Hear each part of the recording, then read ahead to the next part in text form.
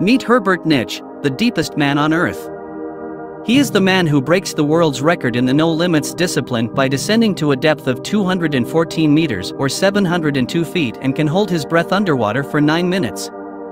This Austrian freediver can not only stay underwater longer than a normal human but also glide through the water with the freedom of a fish. Nitsch's success in freediving can be attributed to his extraordinary physical abilities, mental strength, and relentless training regimen. However, Herbert Nitsch retired from the sport after an accident in 2012.